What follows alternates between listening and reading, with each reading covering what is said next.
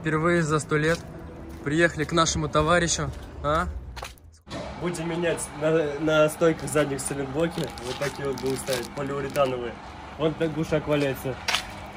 Я такие коплю, тут люди выбрасывают. Тут, короче, мусор. Кому глушак с банкой нужен, а? Где бы мы ни были, нам всегда попадаются наши любимые автомобили. А? Как цвет называется, интересно?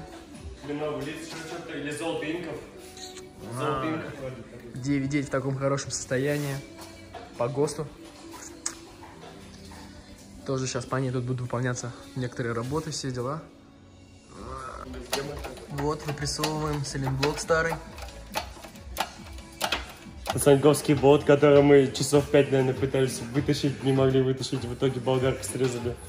И такое бывает. Уши разогнули на балке, вытянули.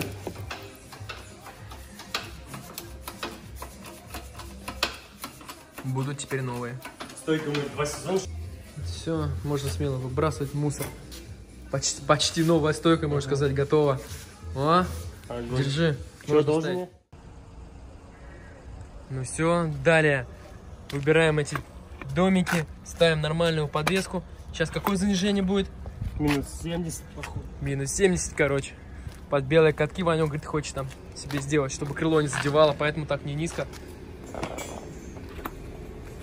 Прокачиваем тут свою систему, а? Ну и наконец-то мы переоформились. Я обратно на посадке, короче, теперь заново занизил зад. Ну, перед тоже минус 90. Теперь короткоходные стойки в круг. Теперь зад лежит прям так, как надо, скоро выхлоп обратно буду ставить, короче. Не-не-не, я не одобряю еще. Да, давай вот ставить.